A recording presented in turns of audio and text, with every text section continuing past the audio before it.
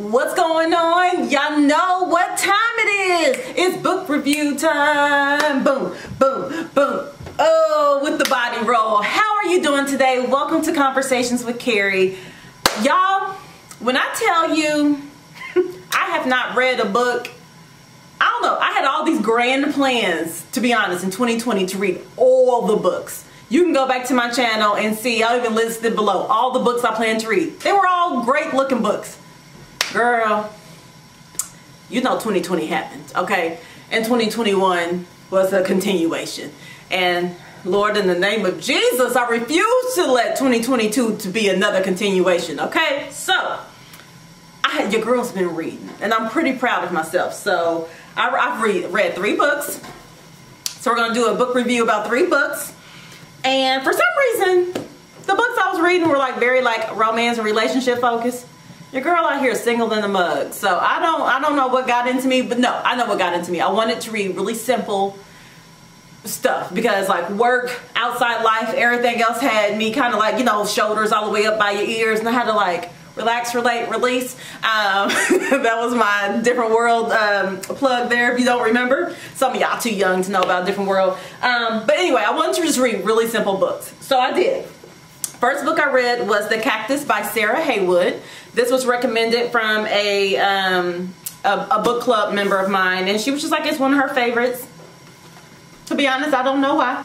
It says, even the prickliest cactus has its flower.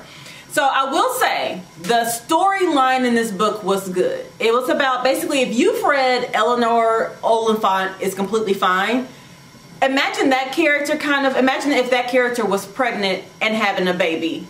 What she would be like. So I feel like the main character maybe kind of an odd character, and she, you know, says what's on her mind, very literal, but thinks everybody else is the problem when actually it's actually her. But anyway, she's pregnant. She had an arrangement, which I don't want to give everything away in the book. And in the beginning, you don't know if she's sick or like going through like a major health issue or what. But either way it goes, her mother dies, and her brother have this like major feud.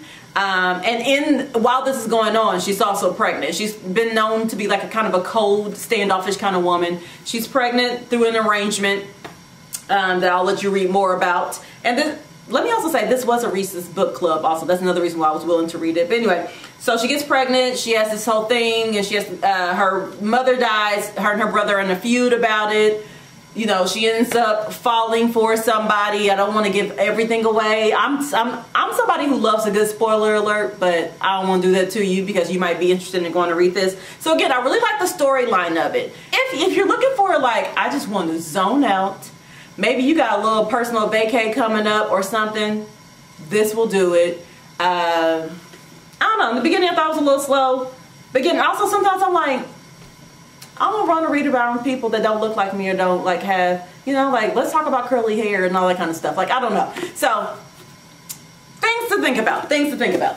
Now, these other 2 books, Black author and about their Black love stories. I'm sure y'all have seen a lot of stuff about this. And let me say this. Jasmine Guillory, I think that's how you pronounce her last name. I support Black authors. I'm a Black author, a future Black author. Come on. As y'all know, I write over on carrielee.com, so feel free to go over there. And so therefore, I never want to just like say something negative about another female, especially Black author. So I'll say this. These 2 books, The Wedding Date, which is the first one, and The Proposal. If you like Hallmark movies and you wish they had sex scenes, that's what these books are.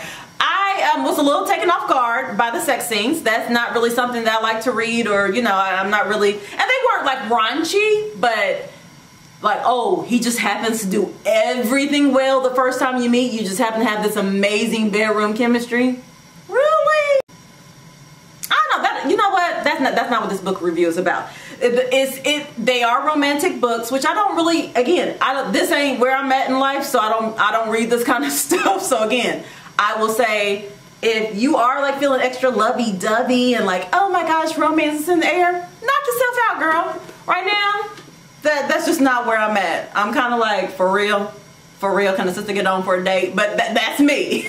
That's me. But also just the storyline, they're very quick reads. I think I read the wedding date on the flight home. And I read this, I think it maybe took me 3 days, 3 nights, just like picking it up and randomly reading it before bed. So I think the question is, would I recommend? I will personally say no, I don't recommend. Not because they're not good at writing. Like, again, it's just not where I'm at. Do I feel like they're like fast-paced?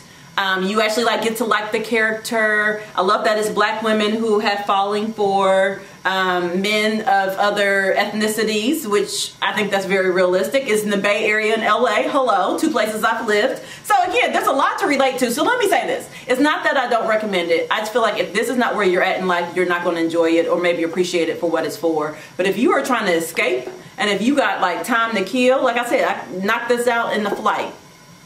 Girl, do you, boo? This might be just right for you. It just wasn't necessarily just right for me.